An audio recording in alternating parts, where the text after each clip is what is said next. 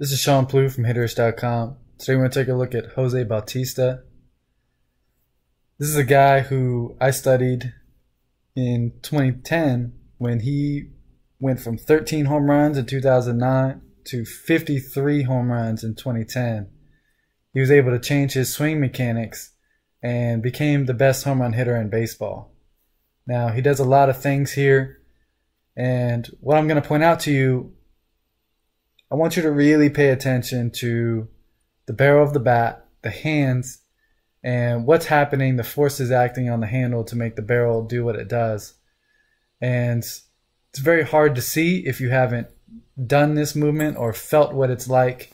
But I'm going to try to show you some other examples of other hitters, and hopefully you'll get a better idea of what changed and what he was able to do to become the best hitter in baseball.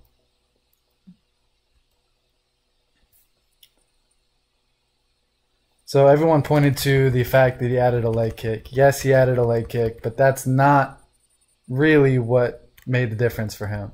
To me, it was this position right here where he's able to tip the bat up. You see he's holding the barrel more forward than he was before. Earlier in his career, the bat would be kind of back at a 45-degree angle, and then he would try to push the barrel forward from there. And what he's done here is he's loaded his hands. He's brought the barrel up, and this action back here,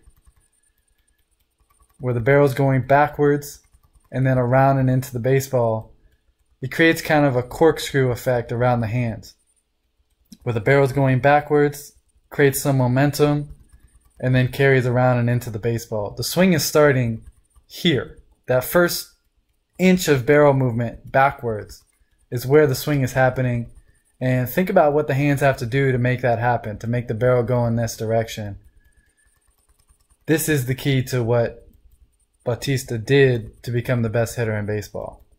It's up here with the hands and the bat, letting the barrel of the bat spin around the hands and into the baseball.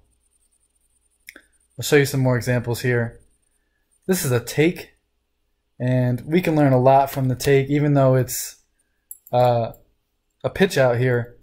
You'll see this on his other takes as well, where he's really getting the bat going. And you see the barrel kind of tips up, so he's in a stance, the barrel's down. As the pitch comes, he throws the barrel of the bat up and forward.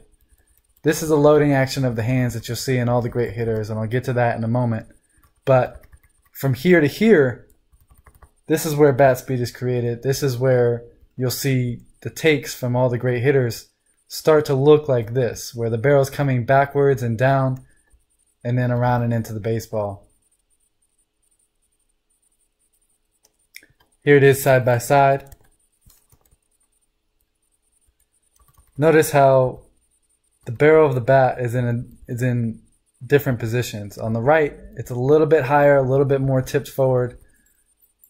I apologize for the quality, but you see how much deeper he's able to get with this barrel on the right, and how much longer his hands stay back. His hands stay hidden back here, whereas on the left, he's just kind of getting there and then pushing them forward. And you see like the body jump a little bit. This is exactly what a lot of amateur hitters I get do. They're pushing their hands and the bat into the ball instead of using momentum and giving themselves a head start, create early bat speed, and then letting that continue around and into the baseball. And here he is. He made the adjustment and he's feeling himself. Look at him. He's jumping up like Sammy Sosa, and he's really gotten it. He's letting the hands really work, twist the barrel around the hands and into the baseball.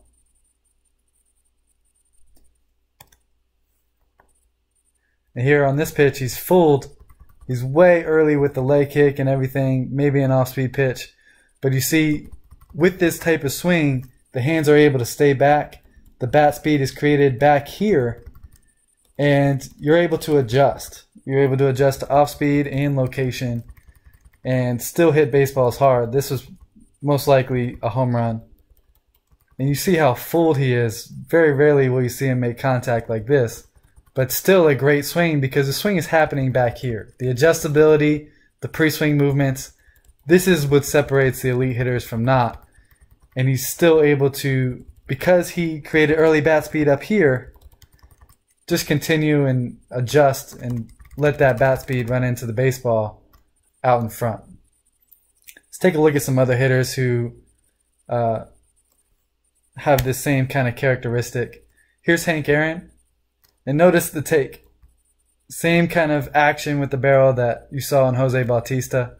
This is what Jose incorporated into his swing. He learned how to use his hands. He learned how to create momentum with the bat. You see the exact same bat path here, even on a home run.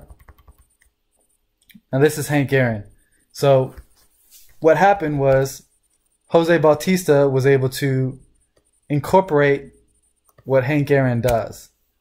And Ted Williams, same thing with the hands. Tip the bat forward, spin the bat around the hands. Babe Ruth, Barry Bonds,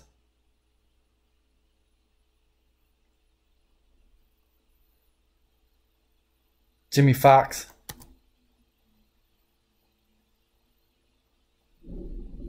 and Rogers Hornsby. What Bautista learned is a controlled, shortened version of this. Now, if you practice this, you'll probably get the feel that Jose Bautista had. And that's really the key to seeing what he was able to change in his swing. This has been Sean Plouffe from Hitterish.com. Catch you next time. One that's repping, oh my God, if I die, I'm a legend. When they lay me down to rest, I know I was always repping, oh my God, my whole life, my words been my greatest weapon. I know I've been the coast's greatest blessing.